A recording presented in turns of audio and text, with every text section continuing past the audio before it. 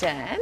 Larry, of course, had to go and do sunrise today, so you're here with us today. But my time to put you in the hot seat. Are you ready for this? I'm already heating up. It's humid enough outside. OK, because I think our viewers need to know a little bit more about you, because we're used to seeing you as an actor on Home and Away, right? Sure. Which is that you've always got that sort of cover-up when you're an actor. Yeah, like with the 2 hours of tattoo makeup. Yeah, that's right. So this is the real Dan. So, to get to know you a little bit better, you celebrated a special day yesterday. What was that? It was my 3rd wedding anniversary. So hi, beautiful Marnie. She's probably looking after our son Archie, throwing Vegemite toast at the TV because Daddy's on. But it was a lovely day. Did you do anything special for your 3rd wedding anniversary? Well, I think, as you know, when you have kids, it's just manic. So we tried to simplify it. So we had flowers delivered to the house in the morning. Went to a nice seafood restaurant because Marnie's not a big steak eater at night.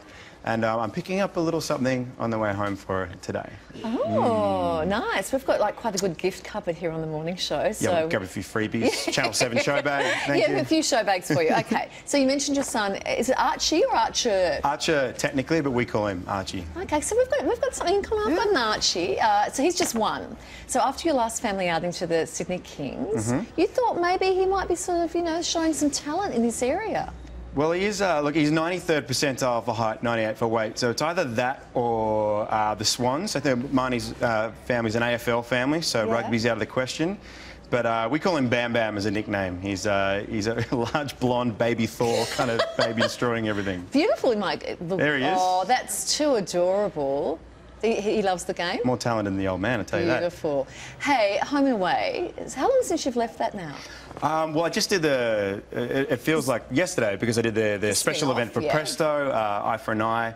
But I think off air on the other show, I think 2.5 years. I can't even recall now. It's, we love to think, as viewers, we love to think that you still all get together and have barbecues and catch up with the gang. Do you stay in touch? Well, my brother-in-law is actually on the show at the moment, so I'm kind of forced to. Who's that? Matt Little. He plays VJ. Yeah, so... so he's what? I just heard a bunch of girls scream outside. He's a good-looking bloke.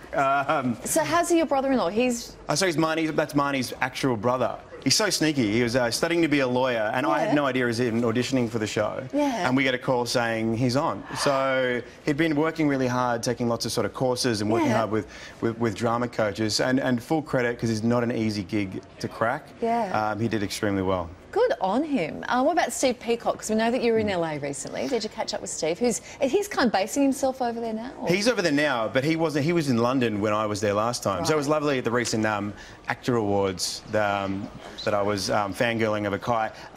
We caught up with Steve and the other. It was great. It was like a footy presentation night. Oh, beautiful. So it was lovely.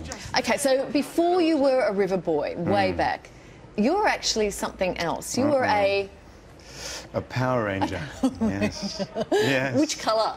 Black. The black one? Black. I think they're trying to hide my muffin tops or something, slimming. Yeah, I'm all for that. Let's take a quick look. Oh, no. Now, where were we? Yep. RPM! Get in gear!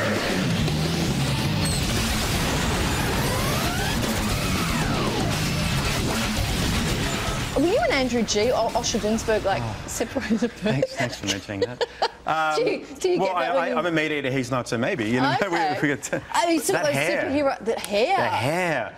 The story behind that is I was going to get a cut and they said, no, your character's supposed to be living out in the desert before he turns up in the city of Corinth. So no haircut for me. Wow, that's memory lane. It's kind of just all moved onto your face now, Dan. It's kind of gone from the mullet onto your face. You still got some of those moves?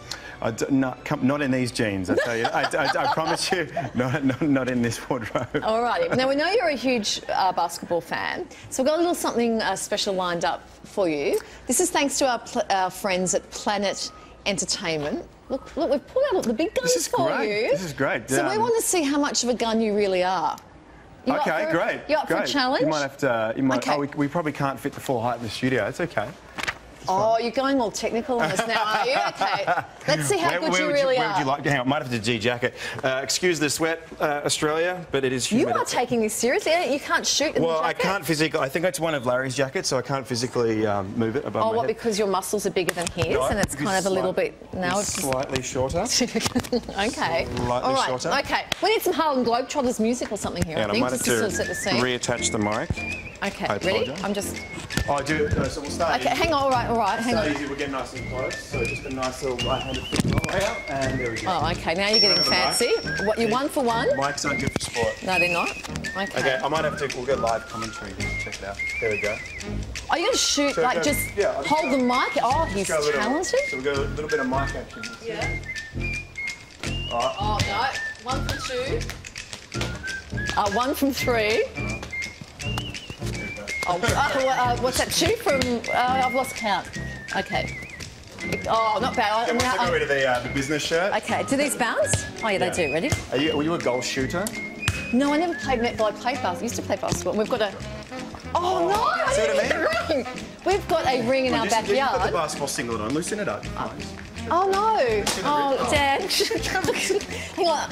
High heels and short skirts. So I've got to get one in, otherwise my son will never... Yes, she shoots his horse. Thank you, Dan. It's been Thank great you, guys. I'm sorry to the wardrobe and sound departments. I've destroyed the set. It's kind of destroyed everything, haven't you? We've got to get to know the Dan behind... Hang on a sec. Let's just be a bit cheeky. Ready? Get it in. No. That's rubbish. That's a rubbish. I'm sorry. But you know what? You actually do some basketball commentary now, don't you? Yeah, it's been really great.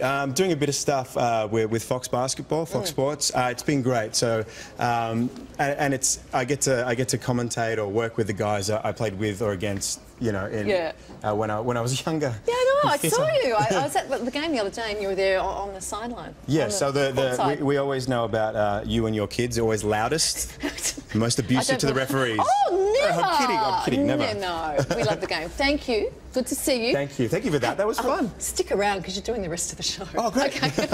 Later this hour, we're opening more virtual Christmas crackers. Who knows which classic clips we'll uncover, and more Dan Ewing.